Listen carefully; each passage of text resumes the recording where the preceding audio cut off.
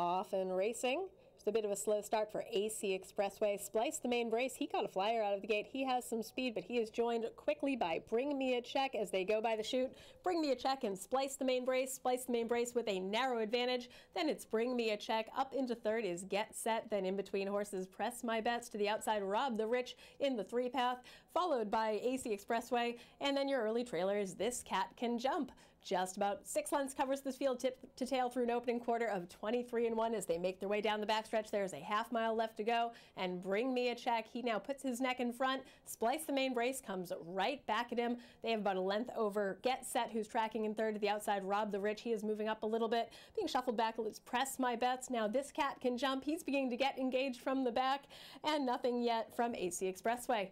As they make their way around the turn, the half went in 47 flat. Rob the Rich up to confront the top two, and Rob the Rich puts his nose in front. Bring Me a Check fighting back. Splice the main brace. He might be dropping back a little bit now, and Rob the Rich, Bring Me a Check on the outside. Here is Press My Bets and Clear Sail, and Get Set finds some room, and he is coming up the center of the track. Rob the Rich, Bring Me a Check not going away yet. Those two are slugging it out. There's a 16th left to go. Get Set trying to grind them down. It is Rob the Rich with his nose in front. Rob the Rich over Bring Me a Check, and Rob the Rich gets the job done. Bring Me a Check in second, followed by Get Set.